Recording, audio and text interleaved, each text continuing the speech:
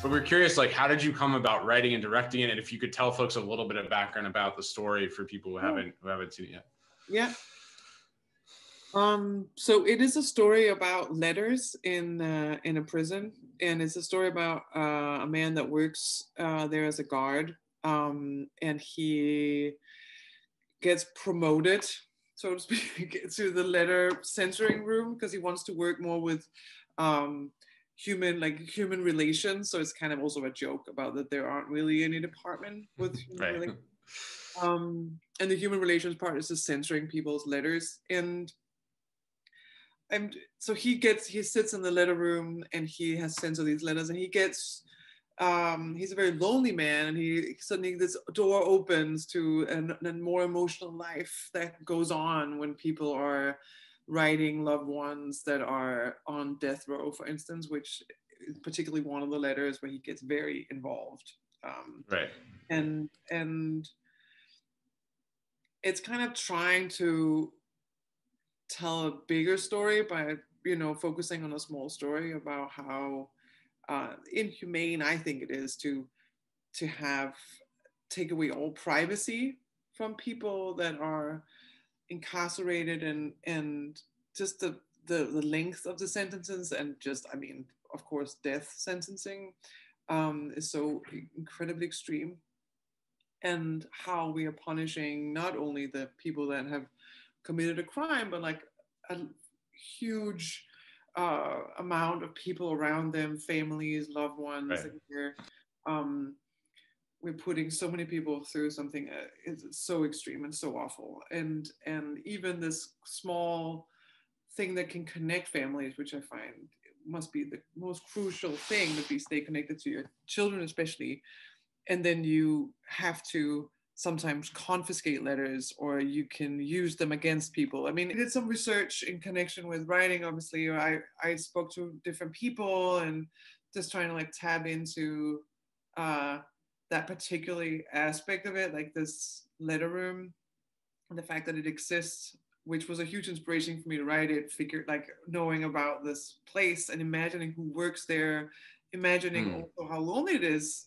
Sure. This person sitting there, and then maybe there's an element of jealousy, even like someone who hasn't, a hopeless romantic that works in the letter room and lives through these letters to people that are being basically killed. And you have people on the outside that are like, this is just also just my life. So there's like this hopelessness in that, and then also that then the journey he comes on. So then I've started imagining his arc and like how he would kind of react and respond, which was then interesting. And it becomes about like, what's a good deed, and how can you be when can you tell yourself you're doing something good, and then being confronted with the thing that I think we in society is like the same question.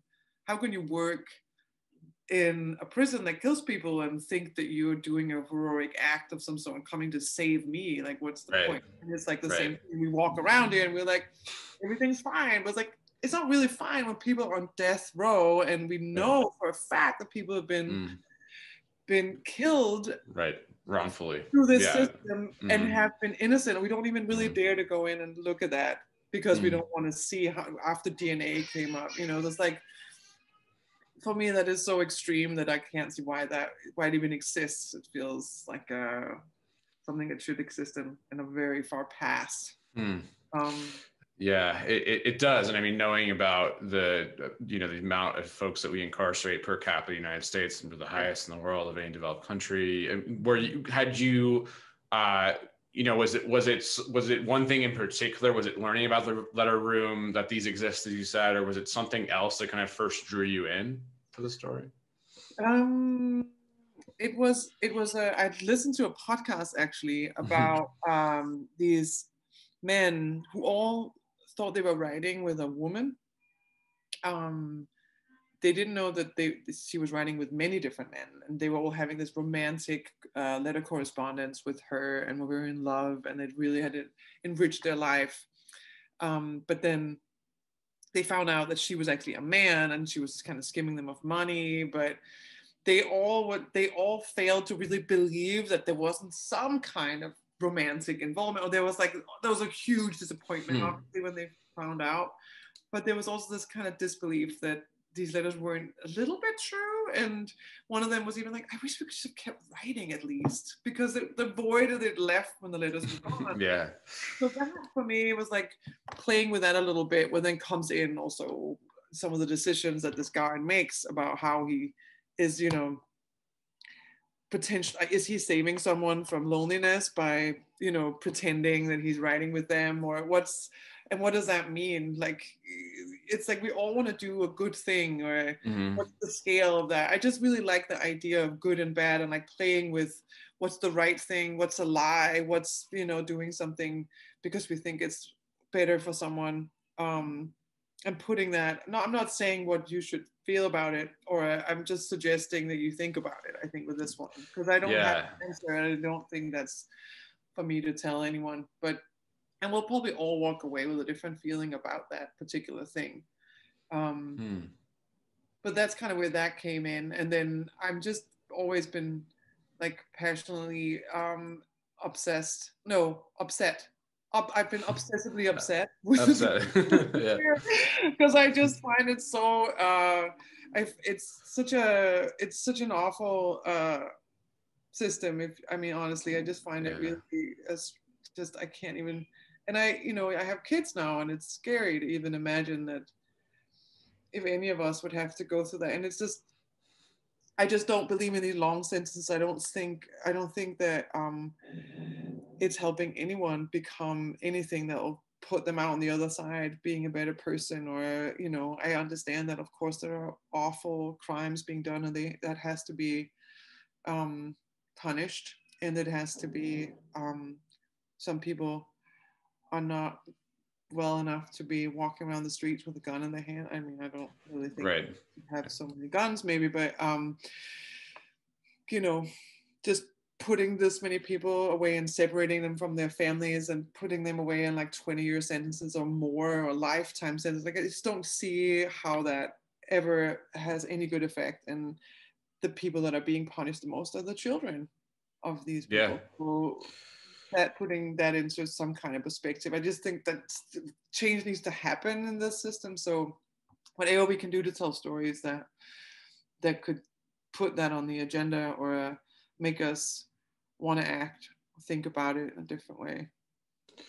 Yeah, as you just described, our sense of responsibility to completely reimagine the criminal justice system. I think of Brian Stevenson's work, the Equal Justice Initiative, and how he spent, attorney in the Deep South in Alabama, spent, decades trying to get folks off of death row, essentially, often successfully. Were you able to talk to, practitioners or attorneys like Brian, or, you mentioned some of the families that you were able to, sounds like, connect with? I was curious, like, if there's a story or two you could share that really spoke to you and moved you.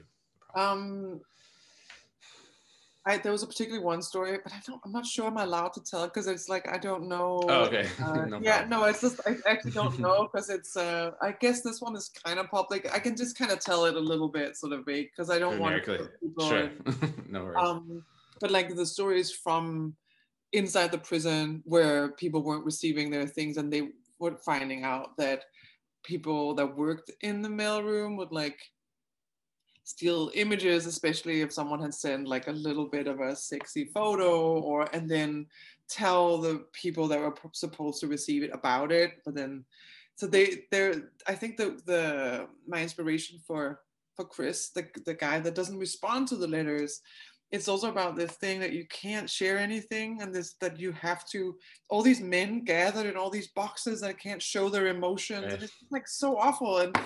And he's receiving all these beautiful letters, but if he shows any kind of, he's obviously been hurt.